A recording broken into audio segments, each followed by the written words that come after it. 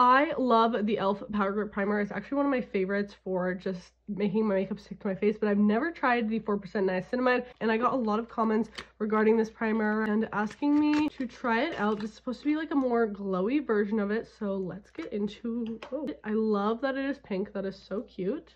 Let's just pump some out. Okay, and I like to apply the Power Grip in my T-zone and kind of pat it into the skin. I find this works best. I don't know, like the other one to me feels like really sticky compared. I do like some on the back of my hand to see. So this is the original, and then this is the pink one over here with the niacinamide. Give that a minute to dry down. Okay. Oh yeah, they're both kind of the same stickiness. Maybe this